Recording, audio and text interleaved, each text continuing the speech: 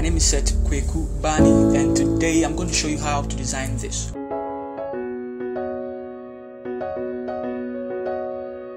Alright guys, so let's step into Photoshop. Alright, now Control N to bring our new layer up. Now it doesn't matter the size that you use. I just want mine to be 3000 over here, and then 3000 over here, and then set the resolution to 100%. That's me. I don't know what you want to use. Click on create.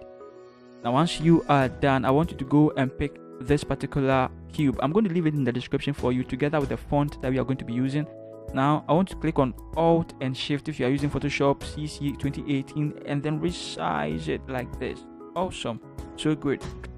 Now we have something like this. We need to go to filter and go to vanishing points, but we can't do that unless we first right click here and then rasterize layer, and then go back to filter, and then the vanishing point is going to be available. Click on it and then click over here on the create plane, and then zoom in and then click at the edges of it.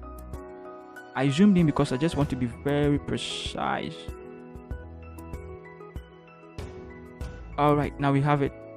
Now I want you to click on Control and then Alt, click the middle here and then drag it down. Now let's do some minor adjustments to it. Then drag this one in there. Awesome. Click over here, click on Control then Alt, then drag it down as well. Then let's see. So I think this one is great. Click on OK. Now it's keyed in there nicely. That's what we want to see. Click on your text tool and then type over here, type TH, enter INK, something like this. I'm using Alpha SLAB 1. I'm going to leave it in the description for you to download. Also make sure it is right aligned, and then just resize it. Click on your move tool and then resize it. Now you're going to resize it as we go along, so don't worry. Send it somewhere here, duplicate it, send it somewhere here, and then let's click on outside. I want you to click on this. All right, now for this one, let's click over here. We want it to be right aligned. This is right aligned, this is left aligned, guys. Now let's duplicate it and then let's drag outside down. Let's call it the box. So think outside the box. Now let's hide everything with the exception of think. With think selected, click on Control and click over here. Make sure it is selected. Click on Control C to copy it. Now hide it and then Control D to deselect it. Create a new layer. Go to filter, go to vanishing point, and then paste it there. You're gonna have think here. Now sweet. Now Control T to transform it and then rotate it that way. Let's drag it closer. Keep rotating it until you make sure everything is at the right spot, and then drag it up, drag here up, drag here drag here like that.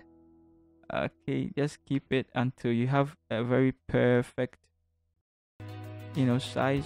You want it as close to the edge as possible, but I don't want it to cross the edge. So now this is quite great. Click on enter. Now so you see it appears on the layer over here. That is what we want. Now you can hide this. Now go back to outside, click on it, click on Control and then click on the T over here, or the thumbnail. Control C to copy it, hide it, and then Control D to deselect it. Now create a new layer and then go to filter, go to vanishing points, and then Control V to paste it. Let's move it. Let's see. Now Control T and then let's drag it to the edge, drag it to the edge, drag it to the edge, drag it to the edge, just like that. Now you can click on OK. Awesome. This is also on a new layer. Now click on the box, bring it. Alright, click on Control and click on the T or the thumbnail. Control C to copy it, hide it, Control D to deselect it, and then create a new layer. Now I want us to go to filter. Let's go to vanishing point, and then let's paste it there. Let's drag it here. Awesome. Now Ctrl T over there as well to transform it. Let's drag it all the way to the edge. Drag it all the way to the edge. Drag it all the way to the edge. Drag it all the way to the edge. And just like that, we are done with it. Now let's click on OK as well. So now at this point, there is one thing that we can do. We can click this, and then click this, and then drag it down. And then let's hide it as well. Now with this and this and this, let's put it up. Awesome. Let's hide this as well. Okay, click over here, and then let's create a new solid color. Let's set it to black.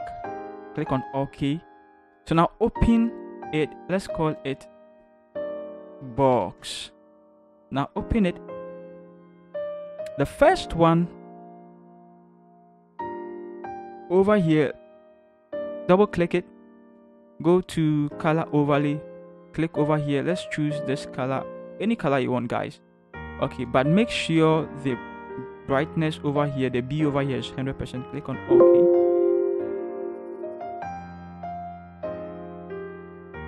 Now over here, double click it,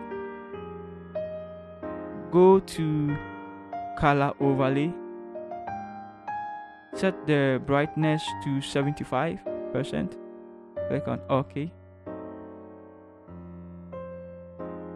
Double click here, go to color overlay, set the brightness to 50%. Click on OK. And guys, just like that, you've created a very nice effect over here. Now I want you to hit the bell icon and subscribe to this channel if you love this video. There are more videos like this that I keep on creating. I don't want you to miss any of them. And so guys, please subscribe to this video and send your comments as well. I love you guys. See you in the next tutorial. Peace.